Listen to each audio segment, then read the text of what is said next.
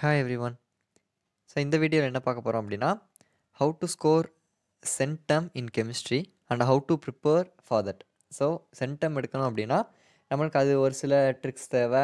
எதை எப்படி படிக்கணும், எந்தெந்த போர்ஷன்லேருந்து நம்மளுக்கு high wait, so high weightage அது மாதிரிலாம் நமக்கு தெரியணும். ஸோ அதை எப்படி ப்ரிப்பேர் பண்ணணும், எப்படிலாம் படித்தா சென்டம் எடுக்கலாம் அப்படின்னு ப்ரிப்பேர் பண்ண தெரியணும். ஸோ அதான் இந்த வீடியோ. ஸோ வீடியோக்குள்ளே போகலாம்.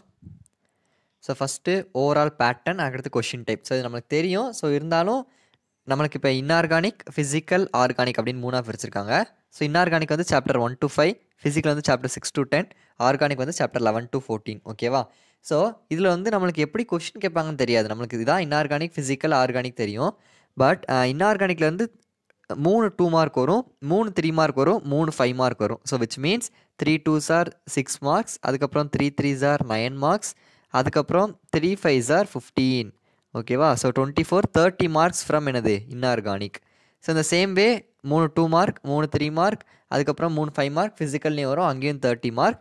அதுக்கப்புறம் 3 2 மார்க், 3 3 மார்க், 4 5 மார்க் வருது. ஆர்கானிக்லேருந்து 4 5 மார்க் வரும். So which means 35 marks. So டோட்டலாக நம்மளுக்கு கொஷின் வந்து 95 மார்க் இருக்கும். நம்ம அதில் எழுத போகிறது 70 மார்க் சாய்ஸ் எடுத்து நம்ம எழுத போகிறோம். ஓகேவா?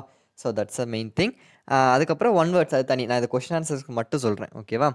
ஓகே. ஸோ ஒன் வேர்டு பார்த்திங்க அப்படின்னா இன்ஆர்கானிக்கில் 5 ஒன் வேர்ட்ஸ் வரும், ஃபிசிக்கலில் 5 ஒன் வேர்ட்ஸ் வரும், ஆர்கானிக்கில் 5 ஒன் வேர்ட்ஸ் வரும். ஸோ இதில் மோர் ஓவர் ஒன் வேர்ட்ஸ் வந்து நம்மளுக்கு 8 to 10 வந்து புக் பேக்காக இருக்கும். ஸோ அதை நான் பின்னாடி டிஸ்கஸ் பண்ணுறேன். ஸோ இதான் நம்மளுக்கு கொஷின் பேட்டர்ன் எப்படி கேட்பாங்கன்னு பார்த்துக்கோங்க. ஸோ இதுக்கு எப்படி ப்ரிப்பேர் பண்ணணும் அப்படிங்கிறத இப்போ நம்ம பார்க்கலாம். So first of all inorganic, physical நம்ம முடிச்சுட்டு ஆர்கானிக் போனால், ஏன்னா ஆர்கானிக் நீட்ஸ் அ செப்பரேட் ஒரு இதாக நம்மளுக்கு தேவைப்படுது. ஸோ அதனால் சொல்கிறேன். இப்போ இன்ஆர்கானிக் பார்த்திங்க அப்படின்னா among inorganic and physical make sure that you have studied 9 lessons at least. So 10 lesson 9 lesson போட்டு அதில் அட்லீஸ்ட் வரையும் போட்டு அப்படின்னா இப்போ நம்மளுக்கு சென்டம் வேணும் தெரிஞ்சிருச்சு. நம்மளோட எய்ம் வந்து 70 out of 70. ஸோ அப்போ அதுக்கு எப்படி படிக்கணும்? மேக்ஸிமம் இது வந்து 10மே படிக்கிறது நல்லது. ஸோ என்னால் முடியலை, கொஞ்சம் கஷ்டமாக இருக்குது ஏதோ ஒரு லெசன் அப்படின்னா நீங்கள் அதை மட்டும் லைட்டாக ஒமிட் பண்ணி அதில் கூட இம்பார்ட்டன்ட் மட்டும் படித்து கூட நீங்கள் வச்சுக்கலாம். So make ஷுர்ஸ் 9 lessons you are என்னது தரோ வித் 9 lessons அப்படிங்கிறத மேக் ஷுர் பண்ணிக்கோங்க. ஸோ தட் நம்ம அதை இப்படி நம்ம படிக்கும்போது நம்ம 5 2 மார்க், 5 3 மார்க், அதுக்கப்புறம் 3 5 மார்க், சம்டைம்ஸ் 4 5 மார்க்ஸ் கூட எழுத வாய்ப்பு இருக்குது. 10 ஒன் வேர்ட்ஸ். ஸோ இதுலேயே நம்மளுக்கு 50+ மார்க்ஸ் கிடச்சிது. So organic inorganic, physical and one words படிக்கும்போதே நம்மளுக்கு வெறும் இதை மட்டும் ஆர்கானிக் தொடவே இல்லை, 14 கூட தொடலை அப்படின்னா கூட 50+ மார்க்ஸ் நம்ம என்ன செய்யலாம் அப்படின்னா விச் மீன்ஸ் 80+ எடுக்கலாம் கெமிஸ்ட்ரியில். ஓகேவா? ஸோ இப்போ ஃபிசிக்கலை படிக்கும்போது while studying physical give importance to problems two. So இதை வந்து நம்ம பார்க்கவே மாட்டோம், தியரியை மட்டும் படிச்சு போயிடுவோம். ஃபிசிக்கல் அப்படின்னாலே ஃபிசிக்கல் கெமிஸ்ட்ரியோட இம்பார்ட்டன்ஸ் சிக்னிஃபிகன்ஸே ப்ராப்ளம்ஸ் தான். ஸோ அதனால தான் அதுக்கு பேரே ஃபிசிக்கல் கெமிஸ்ட்ரி. ஃபிசிக்கல் கெமிஸ்ட்ரினா ஃபிசிக்ஸ் மாதிரி, ஃபிசிக்ஸில் ப்ராப்ளம்ஸ் இருக்கா? ஸோ தட்ஸ் இந்த சேம் வே ஃபிசிக்கல் கெமிஸ்ட்ரினாலே ப்ராப்ளம்ஸ் தான். ஓகேவா? ஸோ அதனால் ப்ராப்ளம்ஸ்க்கு கொஞ்சம் இம்பார்ட்டன்ஸ் கொடுக்கும். எந்த மாதிரி ப்ராப்ளம்ஸ் பார்க்கணும்? PYQ. So which is previous year questions. So previous year கொஷினில் எப்படி ப்ராப்ளம் கேட்டிருக்காங்க, என்னென்ன ப்ராப்ளம் கேட்டிருக்காங்க, அதுக்கப்புறம் எல்லா கவர்மெண்ட் கொஷின், குவார்ட்டர்லி, ஹாஃப் வலி, அதுக்கப்புறம் ஃபஸ்ட் ரிவிஷன், செகண்ட் ரிவிஷன், அதுக்கப்புறம் போன வருஷம் பப்ளிக். ஸோ இந்த வருஷத்தோட குவார்ட்டர்லி, ஹாஃப் வலி எது ஃபஸ்ட் ரிவிஷன் இருந்தால் அதெல்லாம் வச்சு அதை தான் PYQ அப்படின்னு நான் கொடுத்துருப்பேன். ஸ்டடி ஷெடியூல்லையும் அதான் கொடுத்துருப்பேன் நான் ஷெடியூலில். ஸோ அப்போ அதான் PYQ. ஸோ அதெல்லாம் அந்த ப்ராப்ளத்தெல்லாம் ஃபஸ்ட் இம்பார்ட்டன்ஸ் கொடுக்கும். ஏன்னா நம்மளுக்கு ஒரு ஐடியா கிடைக்கும். PYQ எதுக்கு நம்ம ப்ரீவியஸ் இயர் கொஷின் பார்க்குறோம் அப்படின்னா to get an idea, overall idea about the subject. அதுக்கு தான் நம்ம ப்ரீவியஸ் இயர் கொஷின் பார்க்குறோம். நெக்ஸ்ட் இம்பார்ட்டன்ட் புக் பேக் நம்ம போட்டிருக்கோம் ப்ராப்ளத்துக்கு. ஸோ அதை படிச்சுக்கோங்க. ஸோ சாப்டர் 7 and 8 இந்த வருஷம் கொஞ்சம் இம்பார்ட்டன்ஸ் கொடுத்து படிக்கலாம். ஏன்னா சாப்டர் 7 and 8 வந்து important and easy chapter. So problems moreover நம்மளுக்கு ஈஸியாக கேட்கணும் தான் நினைப்பாங்க ப்ராப்ளம்ஸில். அதுவும் இந்த வருஷம் கண்டிப்பாக ஈஸியாக இருக்கிறதுக்கு சான்சஸ் அதிகமாக இருக்குது. ஸோ அப்படிங்கும்போது இந்த லெசன் 7 and 8 வந்து ரொம்ப ஈஸியான chapter. So give little more importance. 6 and 9 படிக்கணும், 7 படிக்கிறோம், 8 படிக்கிறோம். அதில் 7 and 8 லிட்டில் மோர் இம்பார்ட்டன்ஸ் கொடுத்து படிக்கலாம். ஓகேவா? So next very important thing while studying P block elements, D block, F block, that is transition and transition. இப்போ இது சொல்லணும் அப்படின்னா சாப்டர் 2 3 4 இந்த 3 சாப்டர் படிக்கும்போது study and have a writing practice of important reactions. ஓகேவா? ஸோ இம்பார்ட்டன்ட் ரியாக்ஷன் நம்ம இப்போ ஒரு போரான் ஃபேமிலி அப்படின்னு எடுத்துக்கிட்டோம்னு வச்சுக்கோங்களேன். ஸோ அதில் உள்ள எல்லா ரியாக்ஷனையும் ஒரு டேபிளர் காலமோ இல்லை ஃப்ளோ சார்ட்டோ மைண்ட் மேப் மாதிரி நம்ம என்ன செய்யணும் அப்படின்னா போட்டு எழுதி வச்சுக்கணும். அடுத்து கார்பன் ஃபேமிலி, ஸோ அதுக்குள்ள ரியாக்ஷன் எல்லாம். அடுத்து அமோனியா. ஸோ இப்போ நம்மளுக்கு வந்து நைட்ரஜன் ஃபேமிலி, நம்மளுக்கு எல்லாமே ரெடியூஸ்டு சிலபஸ் போக கம்மியாக தான் இருக்குது. ஸோ அந்த கம்மியானதில் வந்து நீங்கள் எவ்வளோக்கு எவ்வளோ நீங்கள் நல்லா படிக்கிறீங்களோ the mark is yours. கண்டிப்பாக உங்களால் என்ன செய்ய முடியும் அப்படின்னா 70 out of 70 is possible since it is a reduced syllabus. You have much more time, so you can utilize and என்னது கேன் கெட் மோர் மார்க்ஸ். ஓகேவா? ஸோ அதுக்கப்புறம் பார்த்தீங்க அப்படின்னா இந்த பிளாக் எலிமெண்ட்ஸ் பிளாக் எலிமெண்ட்ஸ் அப்படிங்கிறத சொல்கிறோம். பி பிளாக், அதுக்கப்புறம் trans neutrons elements, அதான் D black, F block. So அந்த black எலிமெண்ட்ஸில் reasoning question place a major role. What is the reasoning question? இப்போ for example thallium aluminium. So inert பேர் effect வச்சு எதுக்கு aluminium AL3 ப்ளஸ்ஸாக இருக்க விரும்புது, thallium TL ப்ளஸ்ஸாகவே இருக்க எதுக்கு இட் ஷோஸ் எதுக்கு அது மாதிரி ஃபேவர் ஆகுது?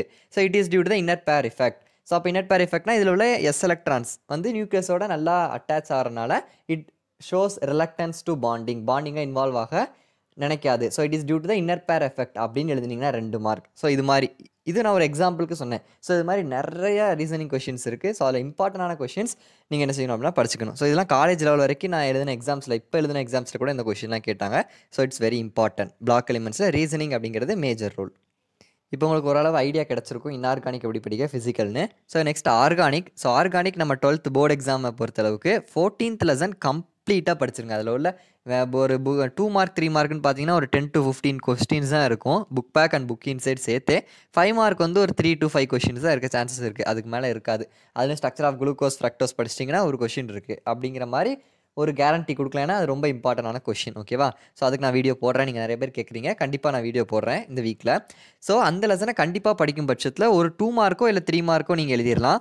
ஒரு 5 மார்க் கண்டிப்பாக எழுதிடுறீங்க. ஏன்னா 5 மார்க். ஸோ 4 லெசனில் வந்து கேட்க அதிக ப்ராபபிலிட்டிஸ் இருக்குது. ஸோ இந்த லெசன் படிக்கும் பட்சத்துலேயே 5 to 8 மார்க்ஸ் நம்மளுக்கு என்னது கிடைக்குது. ஸோ அப்போ ஆல்ரெடி அங்கே 50+ இதில் 5 to 8. So more over 90 marks என்ன செஞ்சிடலாம் அப்படின்னா எடுத்துடலாம். 11, 12, 13 படிக்காமலே நம்ம 90 மார்க்ஸ் எடுத்துடலாம். If you are strong enough with என்னது தீஸ் 11 லெசன்ஸ் அண்ட் ஒன் வேர்ட்லேயும் நம்ம ஸ்ட்ராங்காக இருக்கணும், ப்ராப்ளம்ஸ்லையும் ஸ்ட்ராங்காக இருந்தோம்னா 90 மார்க்ஸுங்கிறது ரொம்ப ஈஸி. பட் எனக்கு அந்த சென்டம் வேணும் அப்படின்னா you have to compulsory study the organic chemistry. Organic நீங்கள் படிக்காமல் சென்டம் எடுக்க முடியாது. நான் எழுதி கொடுக்கேன் இப்போவே.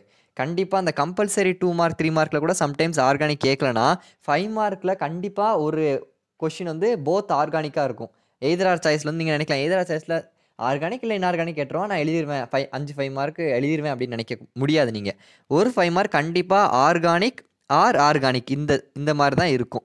இது ஆர்கானிக்காக இருக்கும், இது ஆர்கானிக்காக இருக்கும். ஸோ அப்போ நீங்கள் கண்டிப்பாக அந்த இடத்துல ஆர்கானிக் ஒன்று எழுதியே ஆகணும். So without studying organic chemistry you can't score centum.